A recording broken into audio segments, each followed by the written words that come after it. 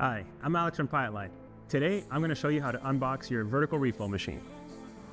Start by laying the box flat with the labels facing up.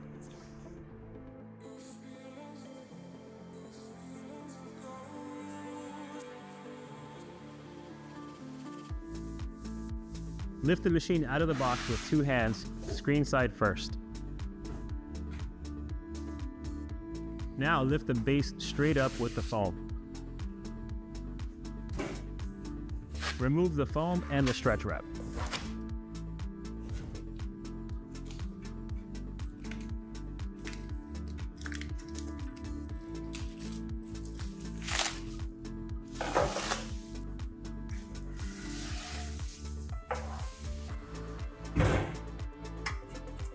Now loosen all 8 screws so that the T-nuts are separated from the mounting bracket as shown. Set the base aside on the floor. Remove the foam from the machine.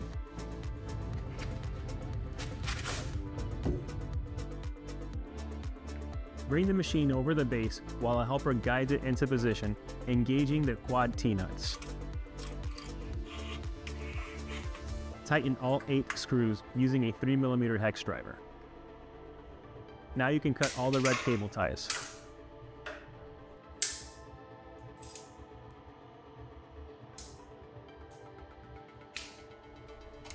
Loosen the 4 socket head cap screws at the top of the machine using a 4mm ball end hex driver.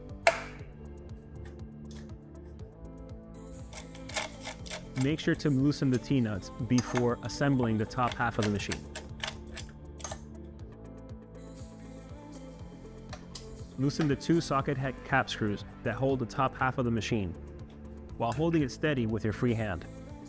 Now assemble the top half of the machine, making sure to engage the quad T-nuts. Also make sure to pull the belt from the top to avoid pinching it. Now remove all the packaging inserts using a 4mm hex driver.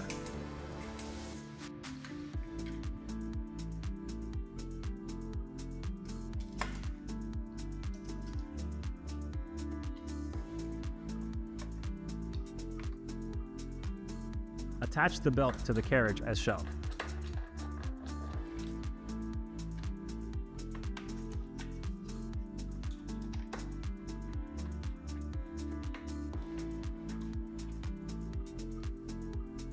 Plug in the circular connectors for the limit switch and motor.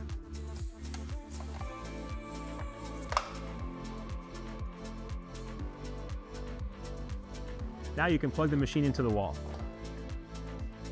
and firmly press the start button to turn it on.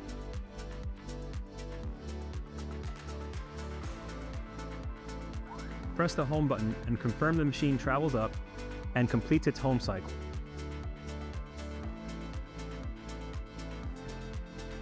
Your machine is now set up and ready to use.